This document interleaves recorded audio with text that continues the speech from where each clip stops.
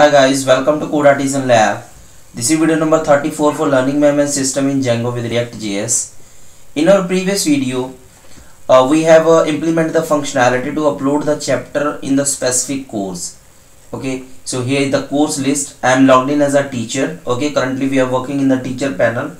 Okay, so these are the course lists that are created by this teacher. Okay, so I am showing the name, image. Total enrolled is not functional currently, but we will do. So in the last video we have implemented the add chapter functionality. Okay, now in this video what I'm going to do, if you remember the if you have seen the last video, then you can notice that we have passed here the static ID. Okay, so what we need to do, we need to fetch the ID, this ID from the URL, and then we need to pass here. Okay, so I'll do this small utility in this video, then we will move next. Okay, so first of all we need to get this parameter. Okay, we need to get this parameter. So let's open this main component. So where is the main component? Here we have. So in the main component, here you can see that we are passing the course ID. Okay, so we need to fetch here the course ID. So how we can do that? Okay, so first of all we need to install one package, that is a React Router DOM. Okay, so first of all we will install that package, that is a React Router DOM package.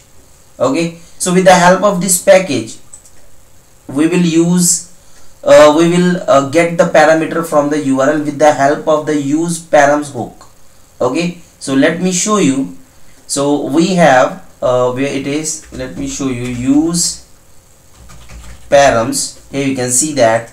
So this package provides us a useParam hook. With the help of this useParam hook we can get the passed URL part with the help of this hook. Okay, so first of all we need to install this package. So just go to command line and install the package here. So here it is, where it is, this is the Django and this is the npm. Okay, actually this is the npm, this is the npm.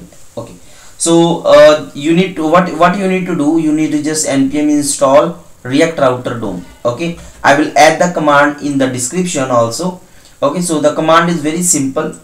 Just you need to do, let me show you. So this is the basic things. Okay, so you need to do npm install React Router DOM. Okay, so this is the URL. You can install this. Here you can see that. Okay, React Router DOM. Now after installing this, I have already installed that. So after installing this, what I will do, I'll just import this from React Router DOM. Okay, React Router DOM. Here you can see that, and here we will use params. Okay, and let's extract the course ID from this user parameters. Okay, not user, use params. Okay, so before the, you can say simple here. So constant course, we are extracting. So course ID equal to use params. Okay, and this should be same as we are passing here. Okay, so now course ID will pass here, the course ID. Now this is dynamic.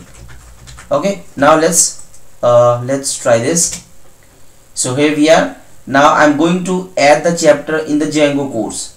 So what I will do, why it is not showing the correct things.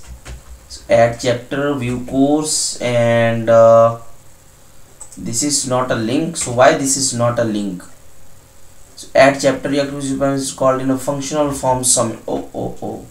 We can't add it here, but we need to add here.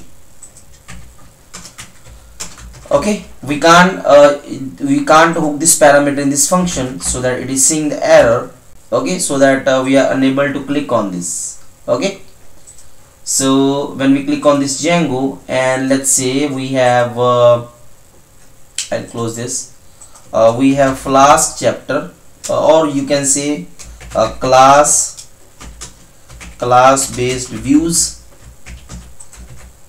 Okay, and in the video what I will do, I'll just simply add, and this is we will learn class based views and submit this. Okay, now let's go here and refresh this, and if I go to the chapter, here you can see that we have chapter with the course 9. Okay, with the course 9 here. So I'll go to my course and go to here. You can see that we are passing 9, so that now the chapter is added in the 9th course. Okay, so we have created this successfully. You can see that how we can pass the ID here, and how we can get the ID, and how we can add that ID in our data. Okay, in our next video, this is small video, just I want to explain you this thing. In our next video, I will show all the chapters. I will make this link, and when we click on this link, then I will show all the chapter of this particular course. Okay, and then we will add the edit functionality and delete functionality also. Okay, so thank you so much for watching this video. Let's meet in the next video. Thank you so much.